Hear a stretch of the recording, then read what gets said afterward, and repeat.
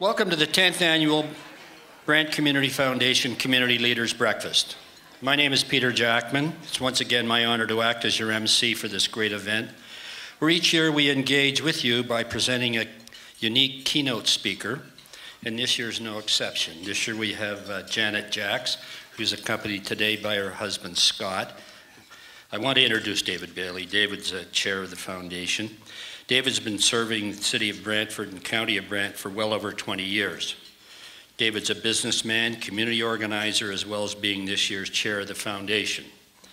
David's record for fundraising is impressive, chairing the Brant United Way, Brantwood Boys and Girls Clubs Board. So ladies and gentlemen, David Bailey.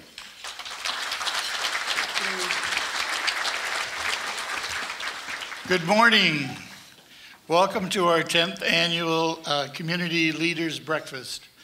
On behalf of the Board of Directors, I would like to thank everyone for getting up so early and looking so happy. I have the honor to have been accorded the privilege of introducing our guest speaker this morning, Janet Jacks. Janet is a former elementary school teacher with a passion for educating people about health and wellness.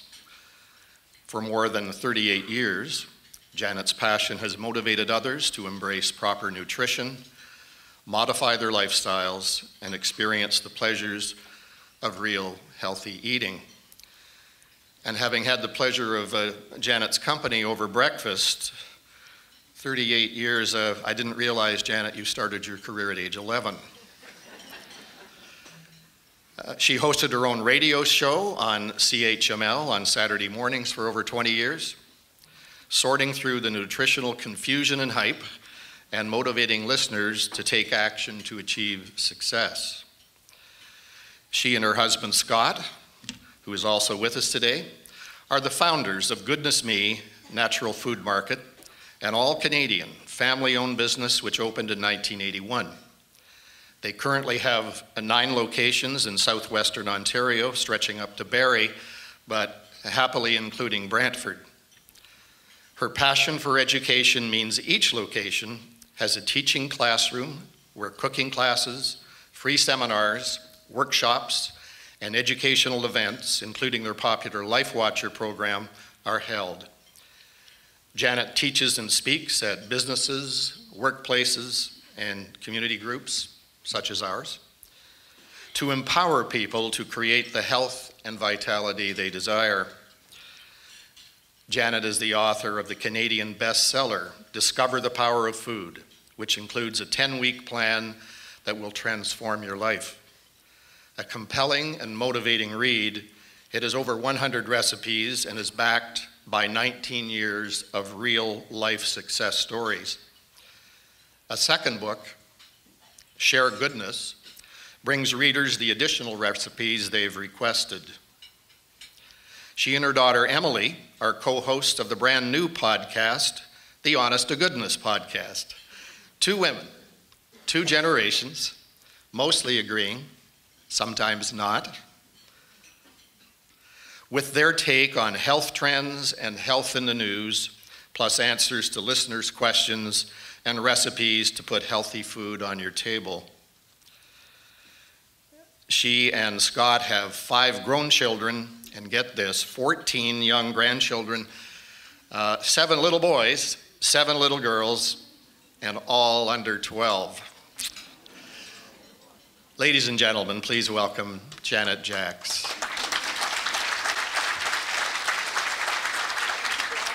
It's great to be here. If at any time you can't hear me, let me know. I used to be a teacher, and I have a teacher's voice, so hopefully that won't occur. You know, I was thinking as I was coming here this morning, where did that all begin anyway? And I think it was when I was a little girl. I liked to play school, and I was always the teacher. And somebody gave me a little stove. It was about this big, not an easy bake oven. It just got hotter and hotter. It was old when I got it. I still have it. I don't feel it's safe to let my grandkids use it. And so anyway, I used to invent recipes. So I can see from my childhood that I'm actually living out my skills and my passion in what I do. But really, this story began just within the first couple of years after my husband and I were married. We were called to his father's bedside because he was dying of the complications of type 1 diabetes. Until that time, I'd been a school teacher, and I had a goal of continuing to teach young children and to have a big family, which I did. But we were called to his father's bedside because he was dying of kidney failure as a complication of type 1 diabetes. And he didn't die then, but if he had, I wouldn't be doing what I'm doing. I would still have lived out my other plan. He lived for 2 more years. His kidneys got going enough to keep him going. And during those 2 years, he suffered tremendously. He had previously lost all his teeth because in diabetes, the gums can fail. He had many heart attacks. He had cataracts, and in those days, cataract surgery was a really big deal. And when the cataracts were removed, he had diabetic retinopathy, so he was almost blind. And he had to have his stomach tapped regularly because his kidneys wouldn't work until fluid would accumulate. He had gangrene, he had leg amputation. So I saw what diabetes could do.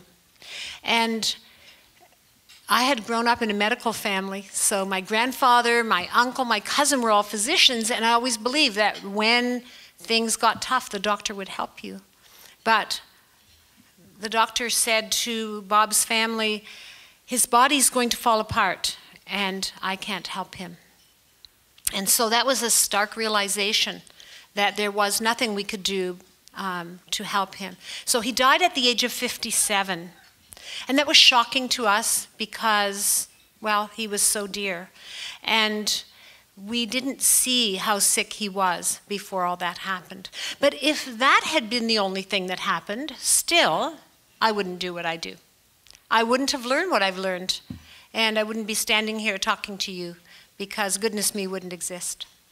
But there's another part to the story that made all of that happen, and that is during the 2 years that it took my father-in-law to decline and die, my husband developed type 1 diabetes as well. Now, this is not the diabetes that's so prevalent today, which is type 2 diabetes. This is an autoimmune condition where the body attacks itself and kills off the pancreatic cells that make insulin. And so now we had the problem. And I had to figure out what to do. You know, if we hadn't seen what happened to his dad, who always followed the doctor's rules, always weighed and measured, always tried to do what was right, and yet suffered so much, we would have followed that path too. But after we saw what happened to him, then I didn't want that to happen to our family. So now I had to figure out what to do. Now, today, I'm sure you'll agree, there is too much nutrition information. It's everywhere, and it's conflicting, and it's confusing, and sometimes we just give up.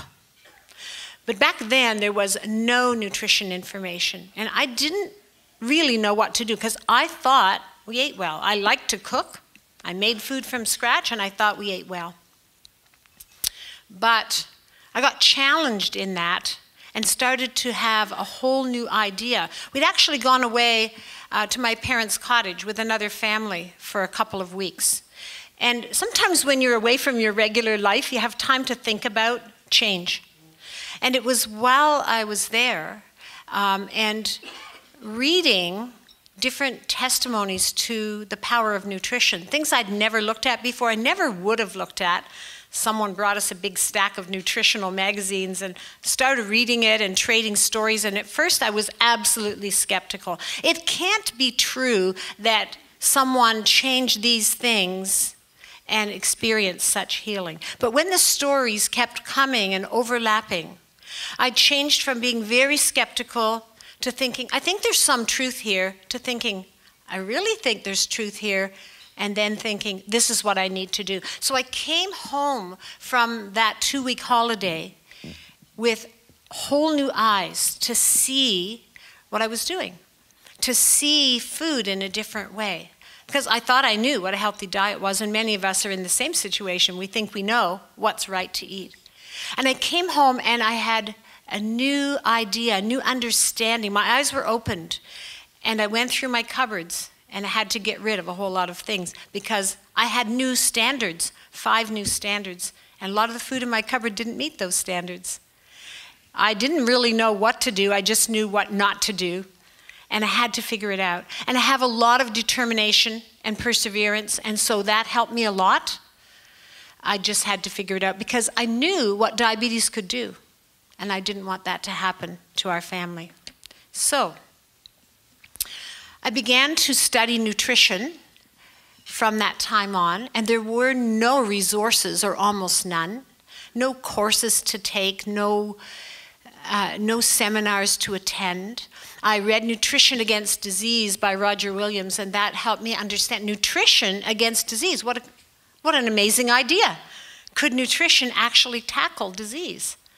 And I pursued that idea and studied it. So I did that for a few years, and I started to capture information, and being a teacher, put it in binders, all in alphabetical, and then I needed 2 binders, and then I needed a filing cabinet, and the information just grew, and I had to decide to put it in here because it just got too big to handle. And of course, we didn't have computers then to help us sort through and organize everything. So I just put it in this computer and just started to learn and to practice. So not only the information, but I'm a very practical person. What does that look like on my dinner table? What am I going to do with that? So began to change the way that we ate. So Scott would call me from work. He worked in the bank. He'd call me from work and say, what's for dinner? And I'd think, I don't know. I'm not sure what I'm making. I'm trying to figure that out. Just change the subject. We're having turnip, because he liked that. But I didn't know what else. So it was a really difficult time. There was no nutrition information. And besides that, I did not have even one friend who was doing what I was doing. I was going the wrong way in a one-way street. Everybody believed this was true. And I said, no, that's not working. We have to find another way. And so I began to pursue the idea that food has power and persevering for an answer. And so as I studied and learned, and I went to the States for a lot of different seminars because there just weren't resources available here, someone asked me if I would teach a course, because I was learning and I was passionate, and I thought, well, yeah, I'm a teacher, I could teach a course. So I began teaching in 1980, and I have never stopped. I'm still teaching. It's what I do, and only I'm not teaching kids in most cases. I'm teaching adults about healthy eating. And so I did courses through Mohawk College, through the Y, through the library, and rented different spaces to continue to teach. And in the beginning, it was a one-night course. And then I'd start thinking, I wonder how Bill is doing, or John is doing, or Susan is doing with that information. I'd like to follow up. And so then I began doing 2-week courses, and then 4-week courses, and a 6-week course, and eventually a 10-week course that we call Life Watchers. And I'll come back to that. So meanwhile, Scott was in the bank, and we had moved around. We grew up in Wallaceburg, small town, and I was teaching in Tilbury. And one day he called me at work. So the principal called me out of the classroom, and I went to the phone. He said, I'm being transferred. I can choose Sarnia or Hamilton. Where would you like to go? I thought, well, we've been to Sarnia. We've never been to Hamilton. Let's go to Hamilton. And that's how we ended up here. And I'm so glad that we ended up in this area. And then we moved to Hamilton in 1972. And then from there, we moved around many times. We came back to Hamilton in 1977.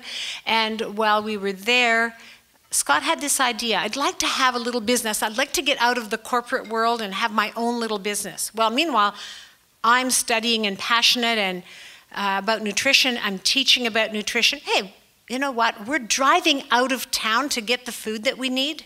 We need a place where we can get some of these things, and maybe a few other people do too. So with that little idea, we decided we would open up a small natural food store. Our original place that we were leasing was 1,000 square feet, but at the last minute, they had another little piece that we could take that was 400 square feet. So we were 1,400 square feet. We were being really bold.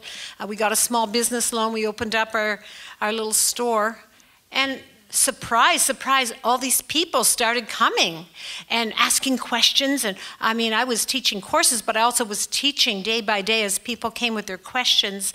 And, you know, I remember on Saturday mornings, we had 2 little aisles. We had 2 shopping carts. People were lined up to use the shopping carts, especially if they had small children, and they're waiting outside until they had an opportunity to come in and use the shopping cart. So 1 year into our business, when we were at the end of a strip plaza, and when the space beside us became vacant, we thought, we have to do it. We have to take that space. And so we went to the bank, and all we wanted to do was borrow back the same money we had paid back over that first year. Like, we'd worked hard to be on time, build good credit. We went to borrow back that money, and they said, no, we're not going to lend you money. And besides, we shouldn't have lent you that money in the first place. And there we were. It was 1981. It was recession time. 1982, by the time we were expanding, and we had no resources. We just had no money at all. We were just hanging on by our toenails. Now, one thing I forgot to tell you is that when we were going to open this business, Scott wanted to open it. I said, you go ahead, because I'd been taking a sabbatical from teaching, and I was staying home. We had 3 small children. I was loving that. I was really enjoying being home with them. I wasn't one of those moms that can't wait till they're out of the house. I loved having them there. So I said, go ahead, open the business. But as the time to open it came closer, I thought, how are we going to pay our mortgage and buy groceries? Maybe, okay, I will work for 1 year, and then I'm going to stay home with the kids again. So that was the plan. And I'll teach some classes at night, but I'm going to stay home during the day. Well, we were just hanging on by our toenails. Now we have to expand. We have no money. And besides, I didn't realize how I would fall in love with the customers.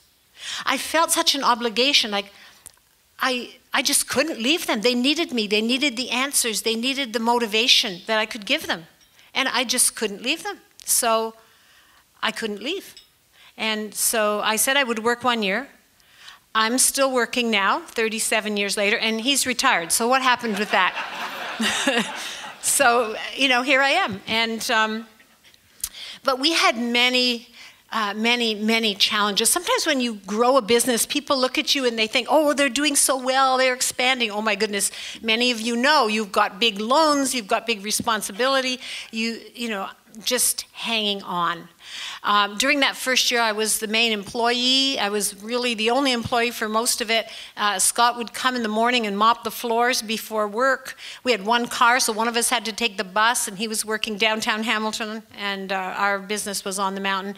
So often I was taking the bus there. He would go mop the floors, then go to work, come home after, come back to work, balance the books, make sure the bills were paid. I'm filling the bins. I'm doing the ordering. I'm waiting on the customers. I'm cutting the cheese. I'm exhausted. I have 3 little kids at home, and I don't want them to suffer.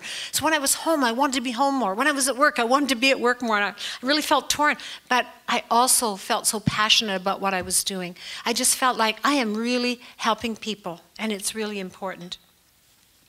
One of the other growing pains, because after a year we expanded, 2 years later, the place beside us went out of business and vacated, so we had to expand again. And I remember with that expansion, you know, you have retail, you can't be closed. So you had the weekend to do this work. And we had, you know, the plans for the plaza, and we'd hired the workers, and they are digging to find the drain in this new space. They can't find the drain. It's Friday afternoon. It's not where the plan says it is. We're going down to City Hall late Friday afternoon. Tell us where the drain is in this plaza. Do you have? And you know, you wouldn't think you'd be able to find that out on a Friday afternoon, but Monday is too late. We have to have the work done and the floor put back in place and the business operating. So we had many challenges like that along the way. And I remember too, we expanded 3 times in our first location, and we were trying to expand again. We were meeting with our landlord, and the landlord we had was wonderful, and then he sold it to somebody from Toronto who was not wonderful. And we negotiated. We were trying to make something work. And I remember the day we sat down again with the landlord, our lawyer, and my husband and I. And after that meeting, our lawyer stood up. He said, "You are not staying here. You are not going to be leasing from that man. He is not a good man." It's like, okay, now where do we go? We don't have a lease. If he knows we want to go, he can give us 1 month's notice and we have to go. How do you move a store in 1 month? So we had to find a place. We had to quietly, we took a new plaza right across from Lime Ridge Mall and took a section there. And we had to build that and plan that. And we couldn't tell our customers that we were moving. Because if our landlord found out we were moving, he could evict us. It was a really scary time. And so then we never realized how hard it would be to communicate in 1 month. We're moving. Well, our landlord was really mad. You know what he did? He wanted to pay us back because we were not staying there. So he brought a natural food store is a health food store from Toronto that he knew, that he was friends with. He got them to open up in our old location. And when people came in looking for us, they told them, "Oh, they went out of business, we bought them out." Oh my goodness. But they had one employee who was honest. And so when people came in and that employee was there, she would say, "No, actually they moved around the corner down there. This is not goodness me." And so we had many, many harrowing times. In the beginning, when we opened up our little store, the idea was we want a family business our family can run. That was the idea, just a little business. But we didn't really understand business. You have to grow or you die. Besides, customer demands were growing, so we had to grow. And so we were 7 different sizes. We ended up moving to a different location again. So 3 different locations, 7 different sizes. And then our son had... had graduated as a high school math and phys ed teacher. He had worked for a year in South America. He came home from that trip and he said, "You know, I think I'd like to try my hand at the business before I get established in teaching." That was at a time when it was easier to get established in teaching. And so he came into the business, and that has been an amazing thing for us. He has, if you listed all the skills you wanted in someone to run your business, he has them all, and more so. And so we were very blessed. We were really careful to make sure we didn't ask our children to take on a role within the business. We wanted them to find their own way, to use their own talents. But here he was coming and saying, "You know, I'd like to try my hand." And he's been such a blessing. So he's our oldest. We have 1 boy and 4 girls. And he continues to lead the business today. And we've been very blessed by that. So when he came along, he thought, okay, we've now been 7 sizes, then we expanded once more, 8 sizes. And every time I said, we're not doing it again. Every time we're looking for how we're going to finance this. And he said, we need to have a second location. So then began the expansion. And I must say that when we came to Brantford, what a wonderful, warm reception we had. I think of all of our locations, the warmest reception. The people of Brantford were amazed and pleased and proud that we would choose to come here, and they have been so receptive of us, and we are very, very grateful. Thank you, Brantford, for that. But you know, it wasn't just the pressures of business and of figuring out how to manage home and family along with, you know, business and meeting the needs of people and all of those other things. There also was the aspect of helping people in their lives, because that's why we began. I wanted to find a way that would make a difference in people's lives. And I was always experimenting with my children and with my husband, and he's been an awesome guinea pig all through the years. And the things we did made him feel better, and he often would comment about that. But About 25 years ago, he'd gone to his doctor for his regular checkup. And when you're diabetic, you got to make sure you do those things. And the doctor said, it's time to take statin drugs. Your LDL cholesterol is too high. And what I didn't like about the way that was said, it's like when you're diabetic, they have a schedule for you. They know you're going to get on all these drugs. It's just when. And it was like, oh, it's time. Not, I'm sorry, your cholesterol's a little too high. Maybe we should consider. It was like, it's time. We knew this would happen. And Scott said something really surprising to the doctor, and that was, I don't want to take statin drugs. And then he said something even more surprising. He came home and said to me, tell me what to do. Well, you see, I'm a problem solver, and I always was listening to nutritional things. And in the beginning, it was all about how do you help a diabetic to avoid all those complications. But as I was teaching, people came to me. As I was working at Goodness Me, people came to me with different questions. How do I deal with my blood pressure, my arthritis, my cardiovascular risk, all these other things? And I was determined to find the answers for them as well. And so I already knew what I wanted Scott to do. But when you're a type 1 diabetic, you're taking your blood sugar 4, 5, 6, 7, 8 times a day. So you already have a lot to deal with. So I had never asked him to do these other things. But when he said to me, tell me what to do, well, I was ready. I knew what I wanted him to do. We put those things in place, and it was not dieting. It was changing the type of food.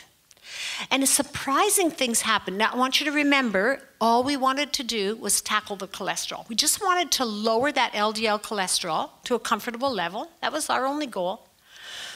So he'd get dressed in the morning and come down to the kitchen and look at me with a puzzled look and say, I've lost weight. Now, if you know any type 1 diabetics, they're generally quite slim. Type 2 diabetics usually carry more weight. Type 1s are slim. Who would have thought he needed to lose weight? We didn't think so, but he said, I lost weight. A few days later, I've lost weight again. And a few days later, I've lost weight again. Am I going to disappear? And, but then other things started to happen. For example, he said to me one day, because he plays keyboards and he has about 5 of them or something. I've lost count. Anyway, he said, I'm not stiff. And I said, well, I didn't know you were stiff. He said, well, I didn't know I was stiff either until now I'm not stiff. And you see, his mom had arthritis. She had knee replacements. And I think, you just think, well, my mom had arthritis, so I'm probably developing a little arthritis. It's in the family. Right? And when that went away, wow. Well, now, here we are 25 years later. He's still not stiff. And he can run for an hour and amazing things, and no stiffness. And then I noticed he stopped snoring at night. Now, he didn't snore a lot, and he'll tell you he didn't snore. But he used to snore a little bit. And that disappeared. And I started thinking, I think blood sugar and snoring are related. And guess what? Research has shown blood sugar and snoring are related. And he said, I have more energy. And by the way, he lost 20 or 25 pounds. And he just had that little weight just around the tummy, And for the guys especially, you just put the shirt out and the belt a little lower and you don't really notice. And it was just like someone took a slice off the middle. And all kinds of things happened. And the amount of insulin he was taking went from 55 units to 25 units. And now it's about 20 units a day, like really low for a type 1 diabetic. And all this amazing things happened. And all we wanted to do was lower that LDL cholesterol. And so a light bulb went on for me. You know what? This is not something that just a diabetic needs to do. This is what we all need to do, because this is going to help the person looking for answers with all different kinds of health problems. And so as I was continuing to teach people, I began to incorporate some of the changes that we had made, because I knew that it would help them with their issues as well. And sure enough, it did. And I have thousands of written testimonies from people who have followed these principles and found new energy, new well-being, brain fog lifting, sleep improving, productivity going up, waistline shrinking without dieting. It's been very exciting. Well, I realized I needed to make this information accessible. And what I wanted to do was to bring people to my house. If I could just bring my customers to my house for a couple of days and let them stay, I think they could see how easy it is and they'd figure out what to do. That would work. But it just that wouldn't work. So I wrote a 10-week program called Life Watchers. And you have a brochure there on your table. I thought I brought one up, but I guess not. A black and white brochure. And this is a 10-week healthy living program. And we, in September, will be starting our 20th year of, thank you, of teaching that. It looks like this. And so what we do is we have people come for an hour and a half a week for 10 weeks. And we give them a little piece of the information so that it's easier to follow than just throwing it all at you. We feed you. We give you a copy of my book. We give you some products that you need for that. And transformation happens. And it's absolutely amazing. Now, the first year we taught that program, first of all, we'd seen a lot of benefits for Scott. And then, of course, myself. I have so much energy. You know, I know that my health has been blessed by the gift of diabetes. It's sort of a tough gift, but it has been a gift because it has taught us, like every time I cook, Scott, how's that taste? Good? Okay, what did it do to your blood sugar? So I'm constantly in training camp about what's going on because all of us have to be aware of that. And so we began Life Watchers, and the first year I taught it, I got a letter at the end of the year from a woman who I'll call Trudy, and she said, I'm turning 60 this year, and who has this happen? She said, I have cut my cholesterol medication in half. I've cut my blood pressure medication in half twice, and now the doctor wants to discontinue it. I've gotten off my antidepressants that I've taken for 10 years. I've had to get weaker glasses. I've been losing weight without dieting. I feel more energetic, and I'm sleeping better. Who has that happen as they're turning 60? And since that time, I've had many, many more letters. And I want to read to you one that came to me as an email. The Life Watcher program is taught by several different teachers. We teach it at all of our locations of Goodness Me. And this letter was from a professor of medicine at McMaster. If I'd known he was taking our course, I would have been a little nervous. I wonder what he thinks. But I didn't know that. But he sent me an email 4.5 weeks in. And we often find that around 4 weeks, sometimes a bit sooner, people start feeling more energetic. They start feeling all kinds of benefits. He wrote me this at 4.5 weeks. He said, I'm a member of the Life Watcher class. I took it because I was a lot overweight, as well as having a number of other issues I really didn't think the Life Watchers would address. By the end of 2 weeks, I was down 12 pounds. So you know we had a lot to lose. If he could lose 12 pounds in 2 weeks, a lot of water weight probably there too. But now by 4.5 weeks, I'm down 20 pounds. My blood pressure is 15 points lower. I no longer get palpitations. Walking is much easier, and I feel more energetic. My knees had been bothering me a great deal, but after 2 weeks, they were pain-free. Hey, did you ever think that what you're eating might be causing your pain? Whoa, what a thought. But over and over, I've seen people say the same thing. I'm sleeping better, but yet more amazing to me, I realized I no longer was sneezing in response to my cats, and that a chronic and mild cough had resolved. Dry and red skin on my face also resolved. All this, and I feel very full. I've grown to love the food, and I've totally bought into the lifestyle change. And the teacher is excellent. She excels in every way. Wow, that was a nice email to get first thing in the morning. And I've had so many testimonies from people, and this keeps me motivated. I motivate them, and then they motivate me. And so when I think about our journey, goodness me, it isn't just about the business struggles. It's about the passion, about finding the truth, and I always am learning so I can keep ahead of the questions that come, and helping people with what I know, and then seeing them come back to me with their testimony of how it's changed their life. Well, after a while of teaching Life Watchers, well, quite a few years, some people who took it said you have to put it in a book. And I thought, oh yeah, someday I'll write a book. But okay, I will do it. I had no idea it would take me 3.5 years of hard work to put it together in a book. And I wrote Discover the Power of Food. And I put 100 recipes at the back. My husband said, you don't have to put recipes. Oh, yes, you do. In fact, I get so many comments about the recipes. But I wanted to write it in a way that's easy to read and follow. And you know, I was an elementary school teacher, so that's my specialty, making hard things easy, hard concepts easy to understand, whether I'm talking or whether I'm writing. And so I've been amazed at what has happened and the response I've had to that book. And so when people take the Life Watcher program, they actually get a copy of the book as one of the things we give them. And then Bill mentioned that I did a radio show every Saturday morning. Can you imagine? For over 20 years. And just in December, we decided to end that and switch to a podcast. So also on your table, there's a little business card size about the podcast. So technology and I, well, I've had to learn technology, but a podcast had me a bit scared. I knew how to do live radio, but a podcast. But you know, it's been a lot of fun. We started in the middle of January with one of my daughters, and we do it together. She and I often agree, disagree sometimes.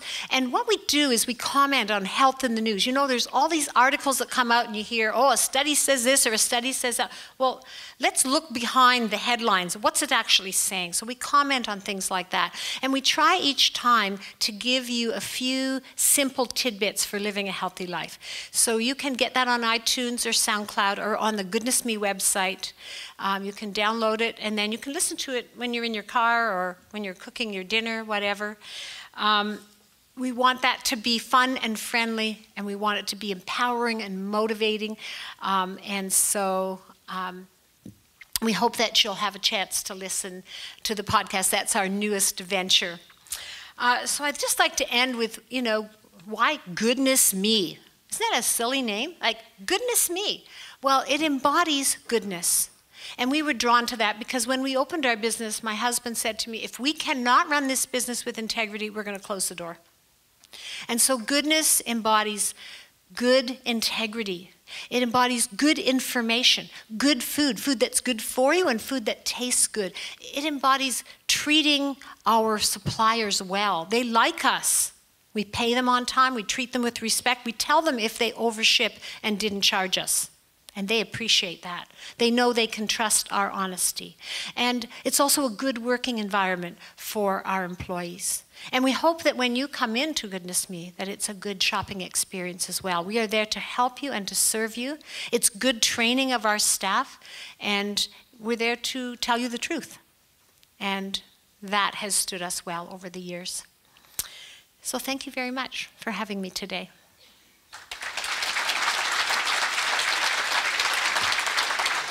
If you'd like to come back up, we have something for you. And you can't eat it.